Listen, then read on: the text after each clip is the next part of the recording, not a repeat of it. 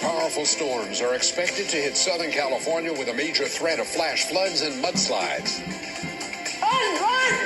Dramatic new video of the deadly tsunami that has claimed 150,000 lives thus far. A swarm of earthquakes rocks the Southland, alarming residents in the shaken areas.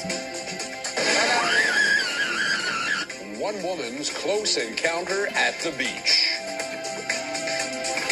Good evening, I'm Hal Fishman. I'm Leila Feinstein. Forecasters are warning Southland residents to brace for a series of powerful storms expected to bring heavy rain, gale-force winds, high surf, and flooding.